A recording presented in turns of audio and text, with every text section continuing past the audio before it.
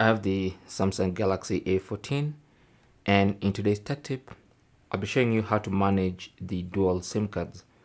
Now this phone, if you've watched my how to insert SIM card video, you'll notice it's a dual SIM phone, and it comes and accepts dual nano SIM cards, as you can see. Okay, so those are two network bars for the two SIM cards, and I'll be showing you how to manage the two SIM cards. So what you need to do is go into settings. On the main settings page, go to connections, tap on that, and then go to SIM manager, and then tap on that. And then here, as you can see, we have SIM 1 and SIM 2.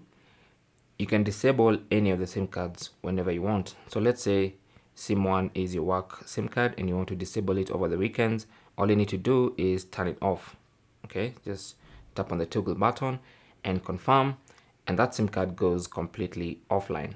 Okay, you can turn it back on like that and confirm you want to turn it on, and that SIM card is back on. And then also you can choose the preferred SIM card for calls. Okay, you can have by default SIM 2, you can have SIM 1 by default, or you can choose to always ask. So anytime you press on a contact and you're trying to call, it's going to ask you which SIM card you want to call with. Okay, and then also you have messages. You can choose whether outgoing messages are sent through SIM 2 or SIM 1. And then also you have mobile data. If you want to use mobile data, you can choose which SIM card to use mobile data from. Now, you can also enable data switching, so that in case you're using mobile data from SIM 2 and then you go to a place where there's no coverage of SIM 2, it automatically switches to the other SIM card, so it can keep you connected through mobile data.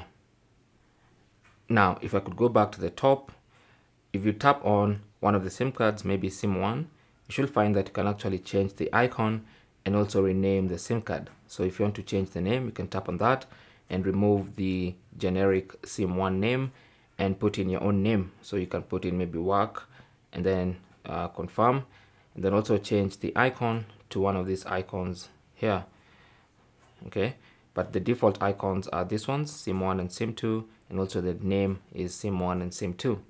And that's basically it. That's how to manage the dual SIM cards on your Samsung Galaxy A14. Thanks for watching. Leave your comments and questions down below, and good luck.